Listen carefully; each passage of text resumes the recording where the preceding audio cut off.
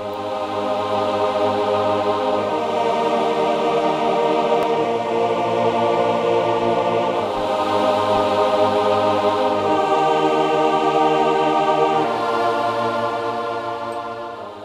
the ancient charge on behaviour, it is stated, "No private piques or quarrels must be brought within the door of the lodge, far less any quarrels about religion or nations or state policy, we being only, as Masons, of the universal religion."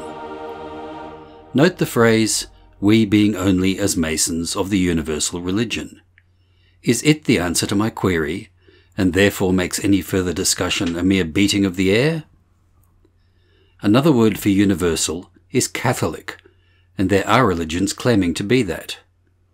If Masonry is a religion, is it then among one of the world's religions? If so, what is its relation to them? Good evening, and welcome to tonight's presentation, From the Quarries, an archive of Masonic lore.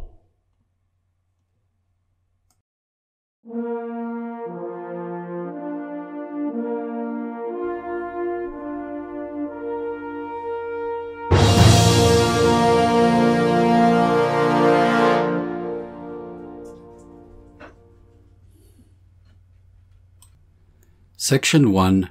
Points of Agreement. A.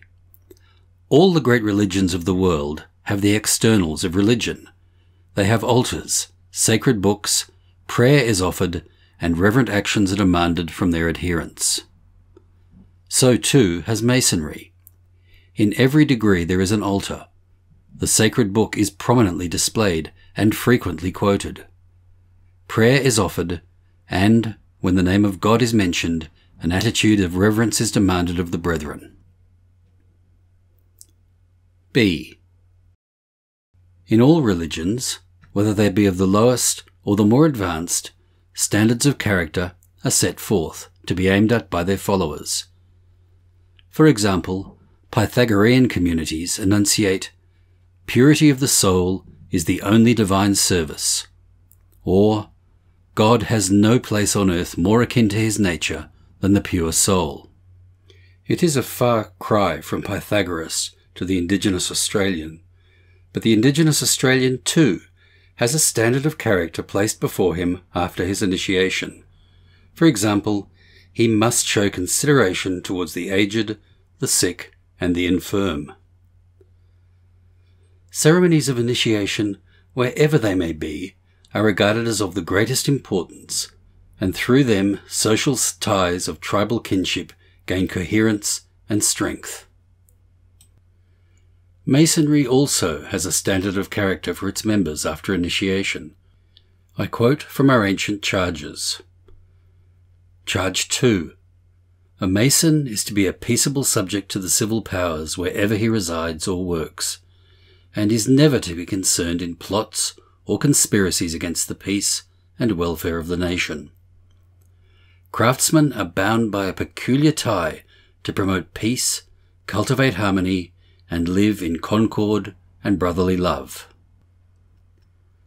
Charge 5. All Masons shall work honestly on working days, that they may live creditably on holy days, and the time appointed by the law of the land or confirmed by custom shall be observed. Charge 6. A Mason is not to use any unbecoming language upon any pretext whatever, but to pay due reverence to his master, wardens, and fellows, and put them to worship.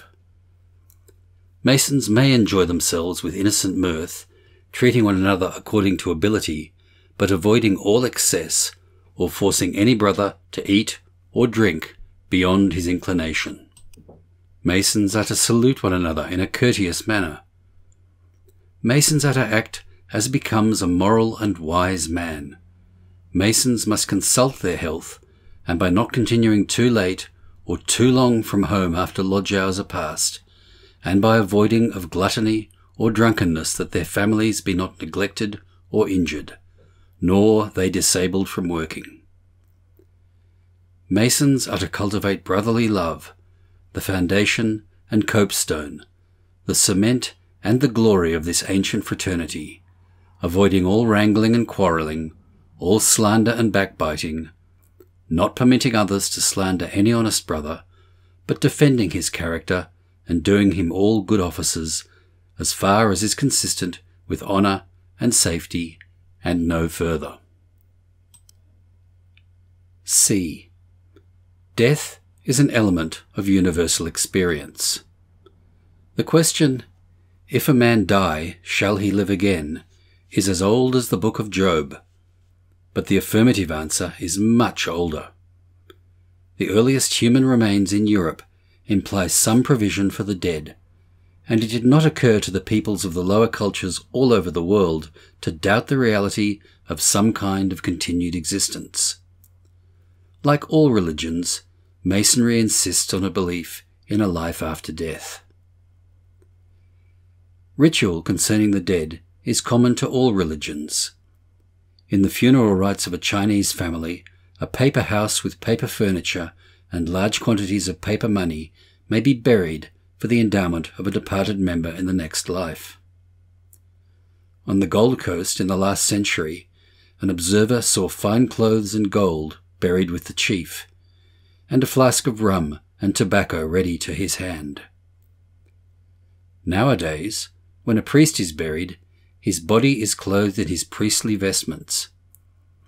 When a Mason is interred, his regalia, or part of it, is buried with him. The outward act is retained, but not its implications. Section 2. I have stated the above somewhat at length, not only to show that Masonry has much in common with the religions of the world, but in order to ask a number of questions arising from it. Do the externals of religion constitute a religion? Is belief, even a belief in God and in a life after death, religion? Is morality religion, and the whole duty of man and the whole service of God? In short, what is religion, and what is the relation between religion and morality? Section 3.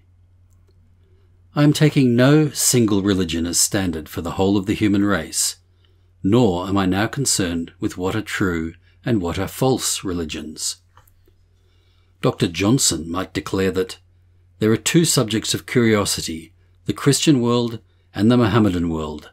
All the rest may be considered as barbarians.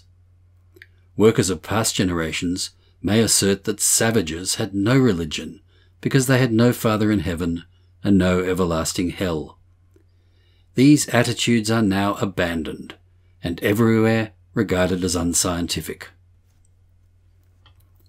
In the 17th century, an Oxford scholar, Edward Herbert, the brother of Holy George Herbert, revolting against the doctrine that all the world outside the pale of the Church was doomed to eternal damnation, examined the recorded facts about religion among the Greeks and Romans, the Carthaginians and Arabs, the Phrygians, the Persians and Assyrians. And the conclusions he came to were that the principles of religion were 5. 1. That there is one supreme God. 2. That he ought to be worshipped. 3. That virtue and piety are the chief parts of divine worship. 4. That we ought to feel sorry for our sins and repent them. And 5.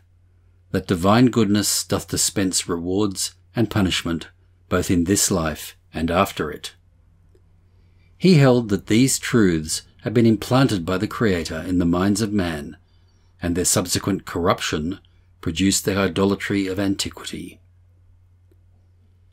200 years later, i.e. in the middle of the 19th century, through the efforts of Charles Darwin and Alfred Russel Wallace, this theory that religion consisted of a body of doctrines which must be true or false, reached by natural reflection or imparted by supernatural revelation, was abandoned, and the conviction became general that, whatever may be the occasional instances of degeneration or decline, the general movements of human things advance from the cruder and less complex to the more refined and developed.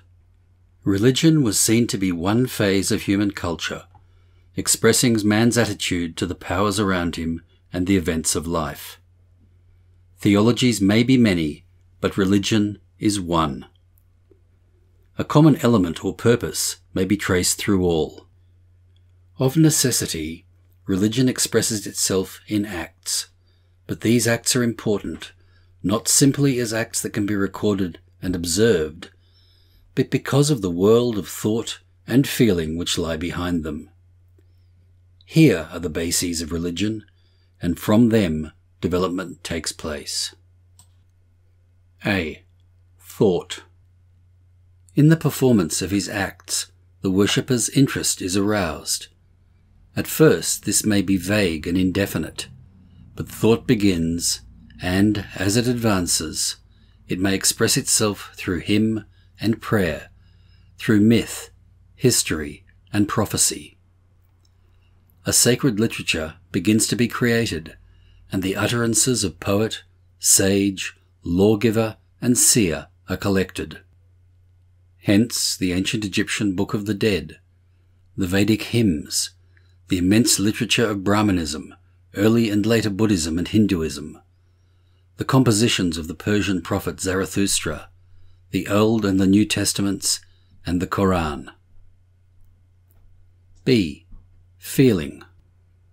Mr. Ward Fowler gives the primitive meaning of religion as the feeling of awe, anxiety, doubt, or fear, which is aroused in the mind by something that cannot be explained by man's experience, or by the natural course of cause and effect, and which is therefore referred to the supernatural.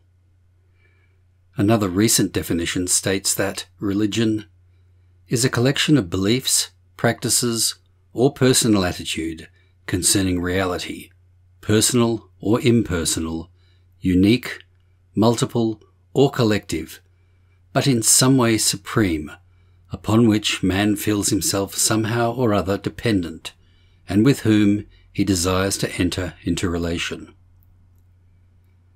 In some cases, this belief may be so indefinite that religion and superstition overlap.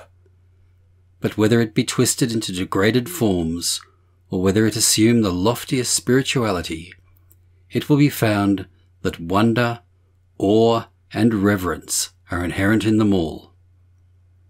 In its highest form, this results in a response to the divine self-revelation and a life of loving fellowship with God. Section 4. How does Masonry measure up to this? 1. It possesses no formal creed. Beyond expressing a belief in God and defining him as the glorious architect of heaven and earth, and his character under certain names, or in one sublime word, Masonry has no statement of religious belief. 2. Though it may express itself sometimes in hymn and prayer, Masonry has no sacred literature of its own. It makes use of the literature of the world religions. 3. A Mason acknowledges his dependence upon God and places his trust in him. In all times of difficulty and danger, in whom do you put your trust? In God. But in any of the ceremonies through which he passes, does a Mason feel he is entering into relation with God and desires fellowship with him? Does he at any time express the desire to do so? I think not. In certain parts of the 18th degree, in one ceremony of the Order of Knights Templar, and of the Knights of the Holy Sepulchre of St. John the Evangelist, all Christian degrees, there is a near approach to worship as expressed in wonder, awe, and reverence, but it is accidental.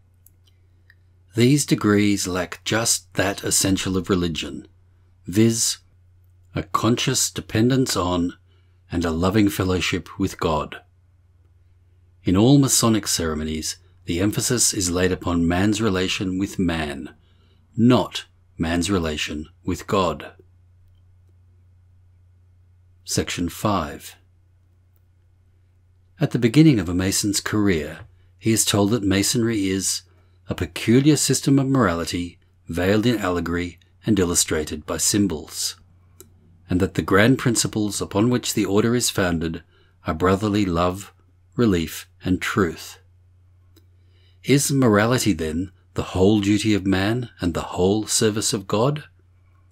What is the relation between religion and morality?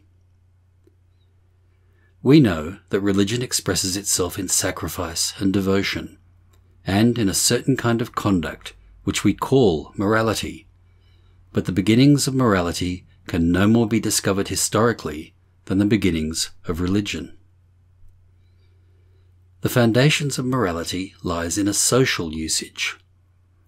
When any custom is established with sufficient strength to serve as a rule demanding observance, so that its breach evokes some feeling, the seed of morals is germinating. No group, however small, no society, however crude, can cohere without such customs.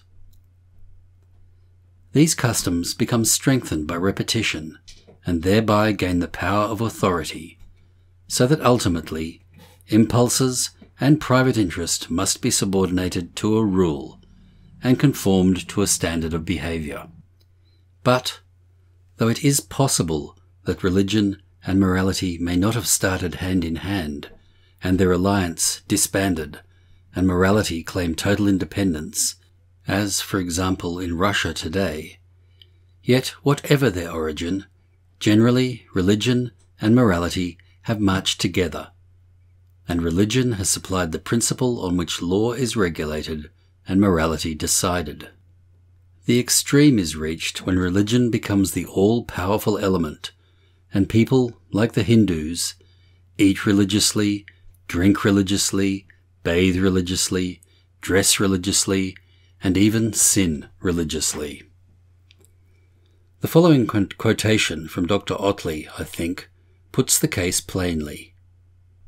The end of religion is that holiness without which no man shall see the Lord. But religion is something wider and deeper than morality, the conformity of human life to divine law. It lies beyond morality as its source and motive power. With that, Masonry agrees, for all workings in all lodges is done under a symbol denoting the Most High, and, before a candidate can learn of the peculiar system of morality of Masonry, he must first state his belief in God. Section 6. So then, to my question, is Masonry a universal religion? The word universal has many meanings. As applied to Masonry, it might have the Catholic sense of quod semper, quod ubique, et quod omnibus. But I think the claim of Masonry to be universal lies in fact that though it is not necessary for all people, indeed, by its constitution it eliminates half the people of the world, it is to be found all over the world. And I think I have made it clear that Masonry is not a religion with its fundamental idea of fellowship with God. It inclines strongly towards humanism, the religion of humanity, but, by its reliance upon the Most High, it is more than humanism. Its own description of itself is best: a peculiar system of morality veiled in allegory and illustrated by symbols, with the emphasis that divine aid is necessary to carry out its principles. So mote it be.